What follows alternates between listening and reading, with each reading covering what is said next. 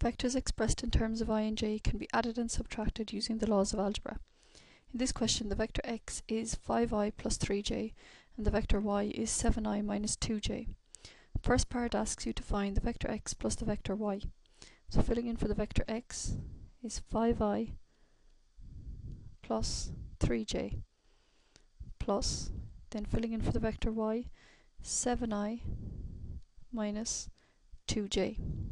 And just like algebra, you're going to group the like terms together, so 5i plus 7i plus 3j minus 2j. 5i plus 7i is 12i, plus 3j minus 2j is plus 1j. So the vector x plus the vector y is equal to 12i plus 1j. The next part asks you to find vector x minus vector y.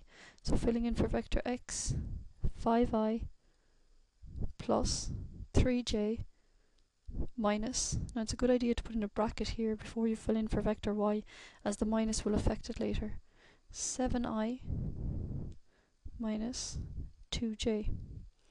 So then you have 5i plus 3j multiplying in by the negative, then minus 7i minus by a minus a plus 2j. Grouping like terms together, 5i minus 7i plus 3j plus 2j. 5i minus 7i is minus 2i, and plus 3j plus 2j is plus 5j. The next part asks you to find the vector xy, and this is equal to the vector y minus the vector x. That is just expressing any two-letter vector in terms of single-letter vectors, which we've previously discussed. So filling in for vector y, you have 7i minus 2j minus, again put in a bracket before you fill in for vector x, which is 5i plus 3j.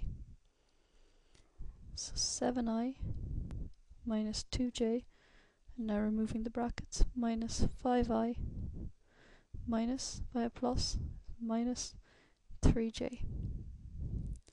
Grouping like terms together, 7i minus 5i minus 2j minus 3j.